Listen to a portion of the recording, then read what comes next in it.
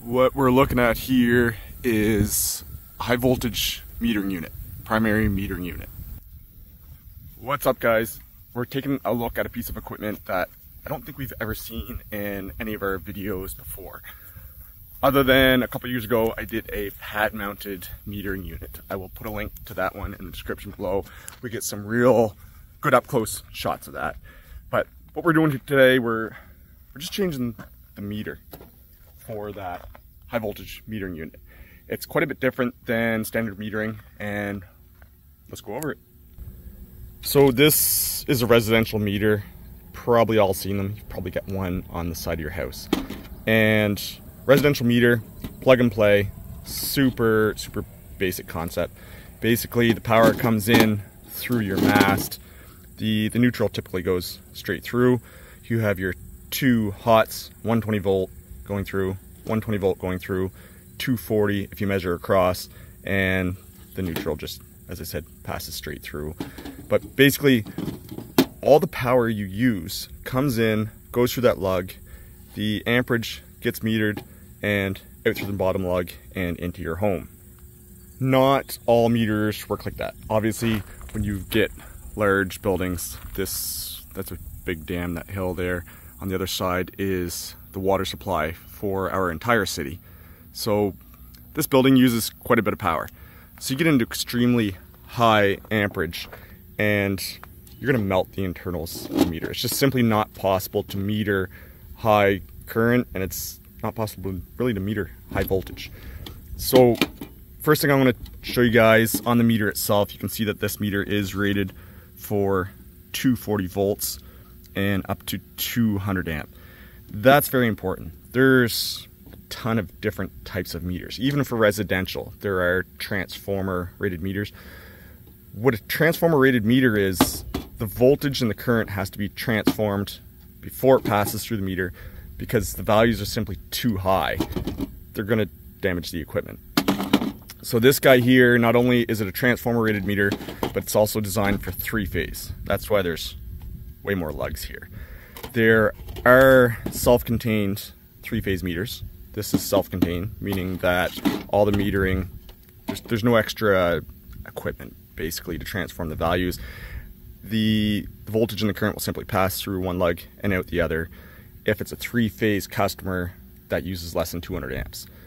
So a customer like this, I'm not sure what their service entrance is rated for. Let's say probably 600 amp, 800 amp maybe. In order to measure that, we don't necessarily need that primary metering tank. Oftentimes, in fact most times, there's some CTs, current transformers, and PTs inside the building itself. So back to that whole 200 amp deal.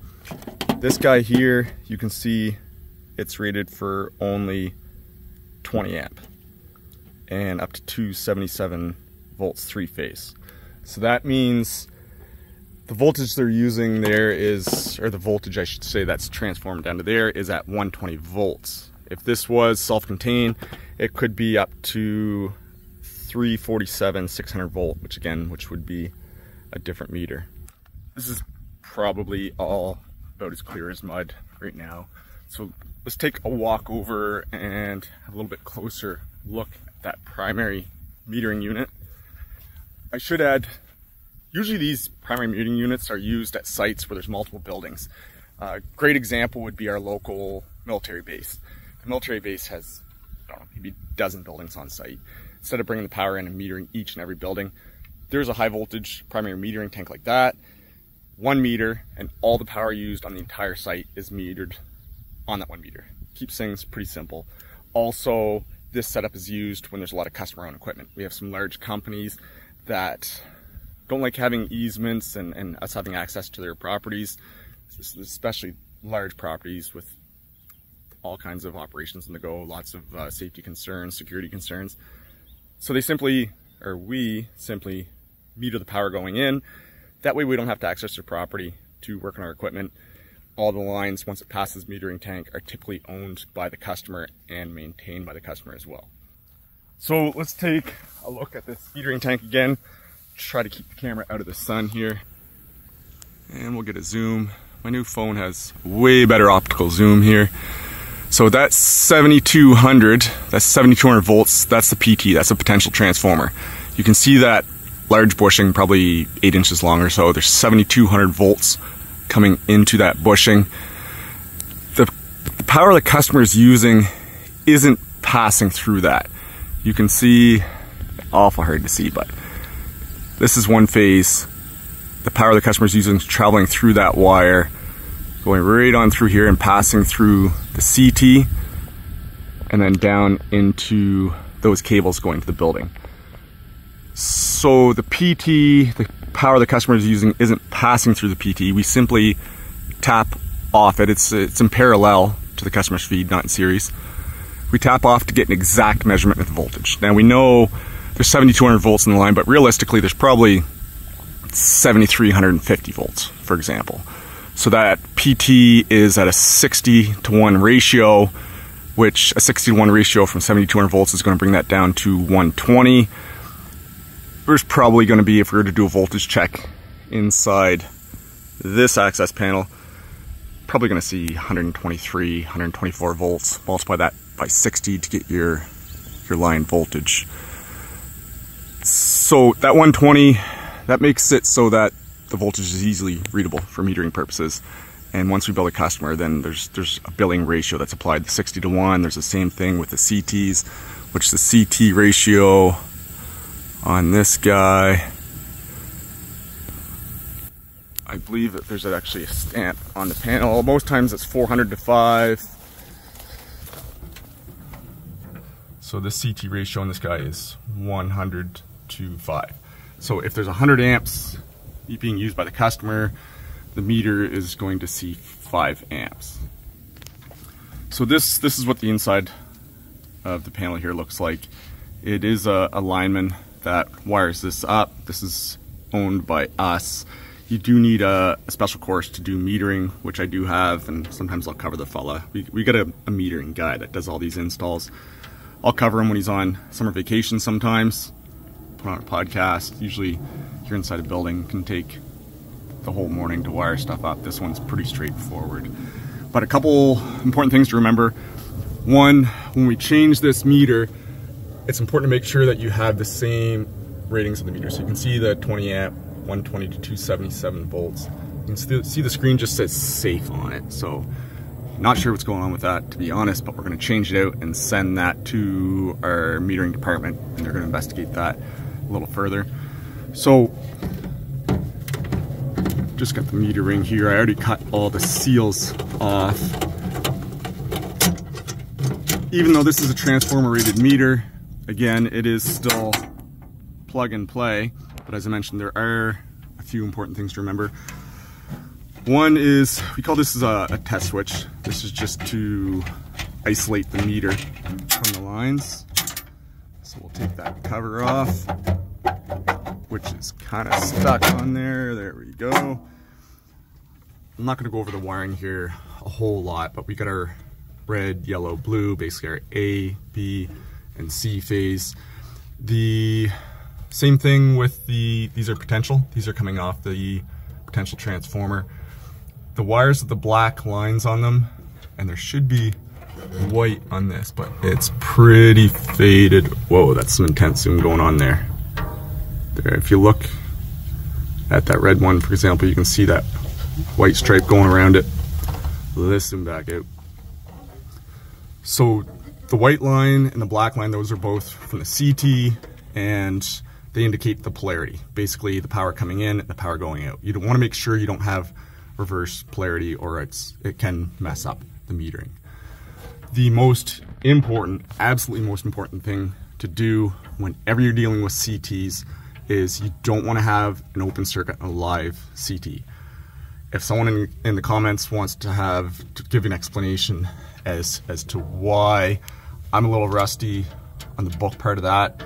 But as a lineman, what's important to know is you're ever dealing with CTs, the CT is energized, whether it's a bar type, such as this, where the current's passing directly through, or a window type, which it passes through basically a donut, and using the magnetic field, it picks up the current. If that's energized, you open the circuit. As soon as I open one of these switches, it's going to be open circuit. it can cause basically an infinite loop of current. That the current can spike, and it causes some arcing and damage the equipment. So that being said, when I do open these, it's going to close the circuit for me. It's going to short out that CT. It's hard to see, but let's start opening these guys up. All right. So the customer still has power right now. These transformer rated meters, the customer's feed isn't passing through this meter, obviously, with these tiny little wires. So there's no interruption to the customer's power. Basically, they're just getting free power right now. So these guys here that are down as far as they can go, this lug right here is shorting out against that guy in the center, which is connected to the bottom, which is causing a short between the positive and the negative side of the CT. Now the meter's still live. We could pull that now, but there's not really much point when we have a disconnect for the potential.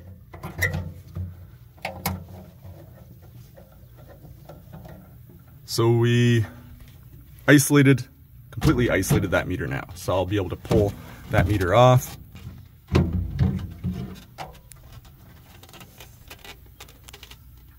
Whenever I get a meter that's acting up, I always look at the back to see if any of the lugs were heating up or anything. Same with the socket. You can see everything here is in pretty good shape. I am going to add a little bit of meter grease, however, to the new meter. Alright, I just paused the video here and added some of that GE meter grease to those lugs.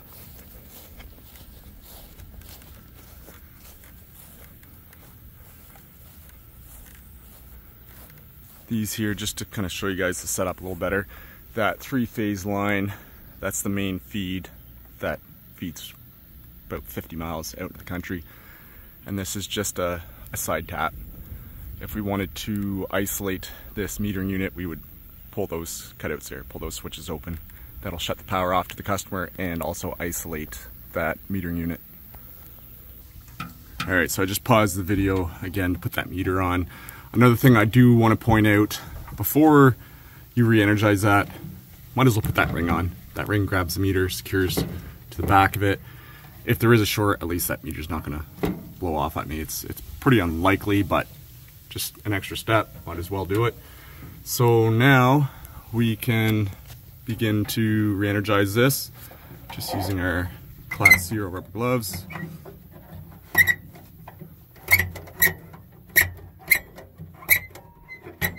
And this guy should boot right up.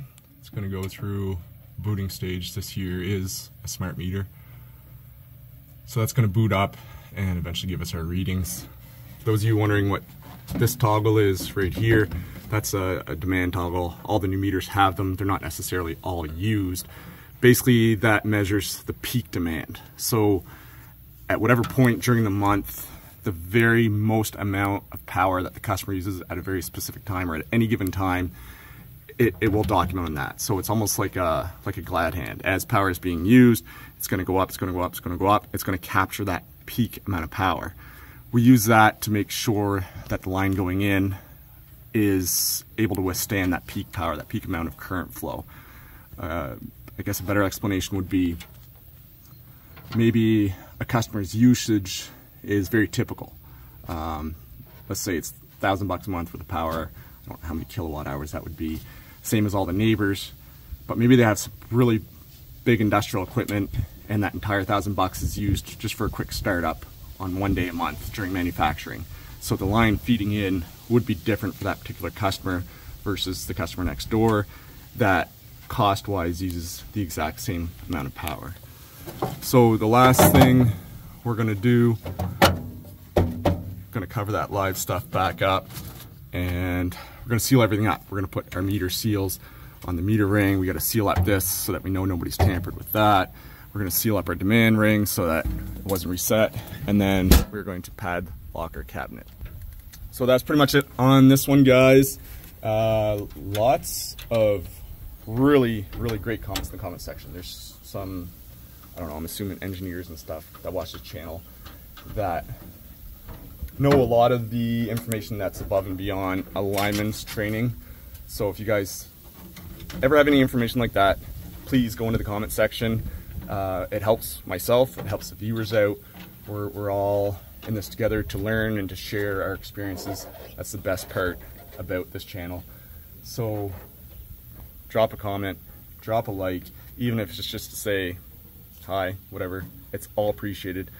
I will see you guys all soon. Stay safe.